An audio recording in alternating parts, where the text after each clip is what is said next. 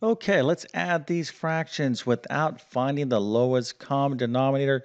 This is so cool that if you found this video and you're struggling with fractions, every time you see a fraction problem, if your expression is kind of like this, maybe you're angry about it, and you're like, fractions, I don't want to deal with fractions.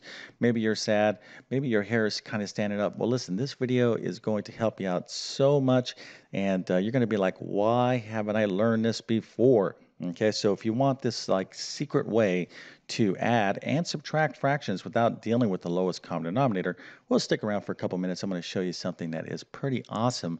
But before we get going, let me quickly introduce myself. My name is John.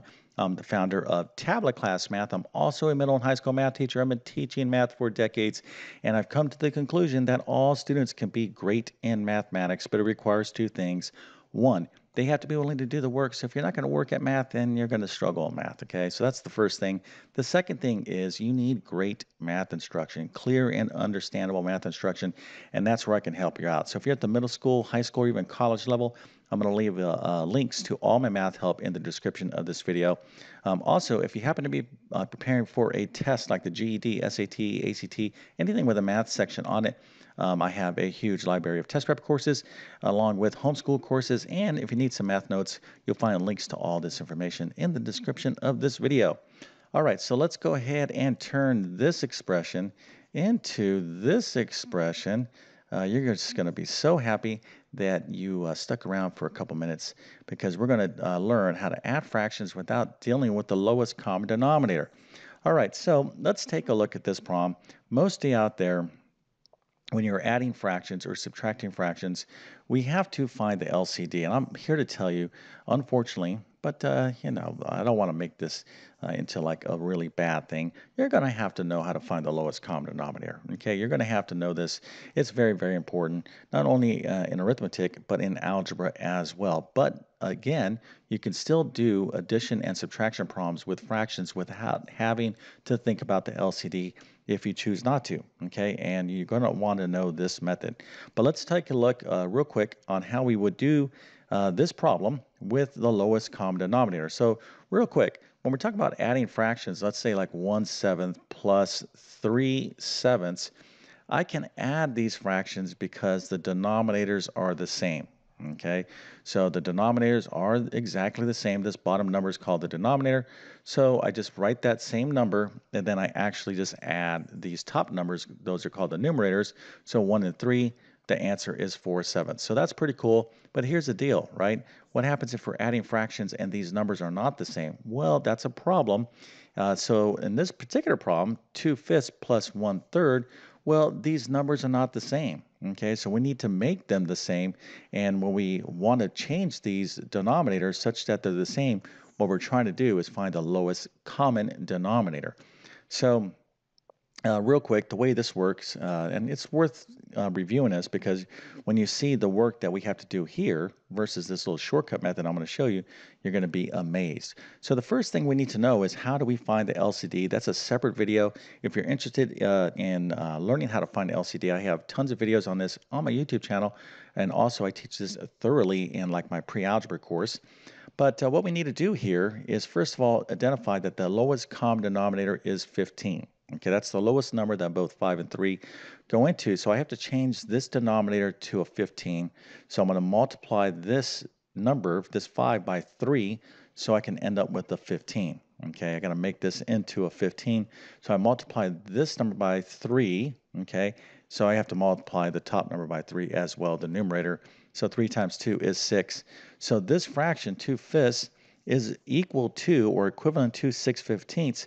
So the cool thing about this fraction, it has my LCD, okay, that number that I need so I can actually add these fractions.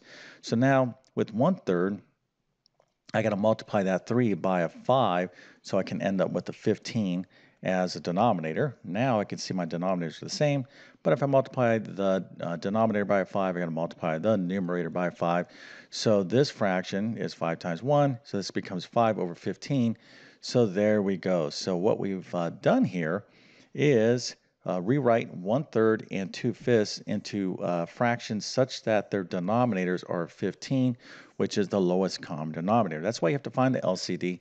Now, because these fractions have the same denominator, we just keep that denominator just like we did up here and add the numerators, which is 6 and 5. So 6 plus 5 is 11. So the final answer is 11/15.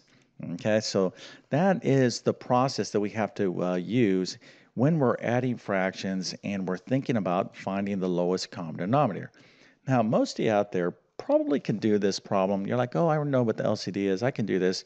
This is not that bad. Why do I need to know a way to add fractions without the LCD? Well, I'm going to show you that here in a second. But let's just remember the answer to this particular problem is 11/15. All right, so let's talk about the bow tie method. This is an awesome method. And right here, when you're looking at fractions, you're thinking to yourself, okay, in your mind's eye, I'm like, all right, I have to add. So generally speaking, those students are going to be thinking about the LCD. All right, oh, I'm going to have to find the LCD. But you're going to be thinking about the bow tie method because this is what I'm going to teach you right now. So here is the bow tie method. It looks like a bow tie, okay, something as you would kind of wear a little bow tie. Well, I don't think too many people, I don't think this is too stylistic these days, but you can kind of get the basic shape. And here is how it works, okay? It's this pattern. It's going to kind of look like a bow tie, and you follow this pattern precisely. You start from the bottom right there, and we're going to multiply this way, okay? So 3 times 2 is what? That is 6. Now, because this is an addition problem, we're going to put a plus. Then we're going to multiply this way. Okay, so again, you start from the bottom right and you go in this diagonal. Then your second step is you're going to take this 5 and you're going to multiply that way. Okay, so you can see our little bow tie kind of forming. So 5 times 1 is what? That is 5. That is our numerator. So we're going to draw a little line like that. And to get our denominator, we're going to multiply this times this, which is what? 5 times 3 is 15. We are done. 6 plus 5 is 11, or 11/15. I'm pretty sure that is this answer right here. Okay, and notice I didn't do anything with LCD. I was just thinking about this bow tie situation. I'm like, I'm not going to think about the LCD. That's just too much brain power to use. I'm just going to go ahead and go this times this plus this times this over this times this, and bingo, I am done. And this works for subtraction as well. But remember, you have to start in this order. You start from here to multiply by that. That's step 1. And then step 2 is this times this.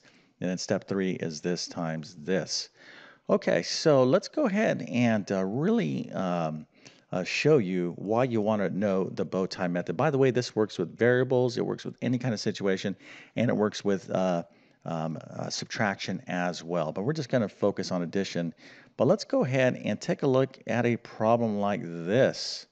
So for those of you out there thinking, no, I'll just stick with the LCD method. Okay, well, let me give you this problem. Now, you might not be so happy now because you're thinking, all right, I got to do this problem. Well, look at these denominators, 175 and 54. So now you might be getting kind of angry about this. You're like, oh, yeah, I don't really want to find the LCD. This is, a decent amount of work to actually go ahead and determine what the LCD is. I just want to get the answer. Okay, so this is why you want to know this bow tie method, because what we can do here is not even think about the LCD and just go ahead and do this problem, right? So instead of putting all our brain power into trying to determine the LCD, by the way, you do need to know how to do this. You do need to know how to find the LCD. I have great videos on this on my YouTube channel. Again, I teach this thoroughly in my pre-algebra course. But let's take a look at doing this problem real quick by just using the bow tie method. Okay, let's make our life easy. So we're like, okay, I need to get this answer, so I'm just going to follow that YouTube math man's advice. I'm going to go this times this.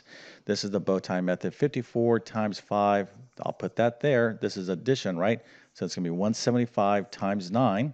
Okay, that's my numerator. So this times this plus this times this over this times this, which would be 175 times 54. So we'll set it up like that. And now I'll get my little calculator out, or I can just do this by hand. 5 times 54 is 270 plus 9 times 175. That's 1575. 175 times 54, 9450. I simplify that. Here is the answer, 1845 over 9450. Now, this answer is correct. This is absolutely the correct value for this fraction. The only little drawback when you're using the bow tie method is oftentimes, sometimes, not all the times, you may have to reduce, okay, and simplify the fraction.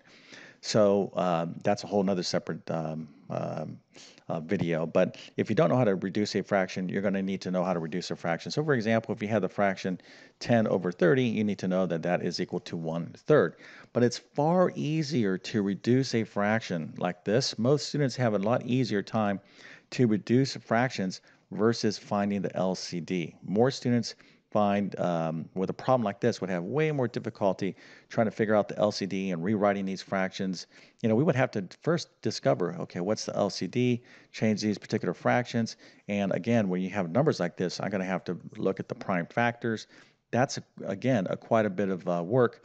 Whereas if I told you just to reduce this fraction, you can just start, dividing numbers into this.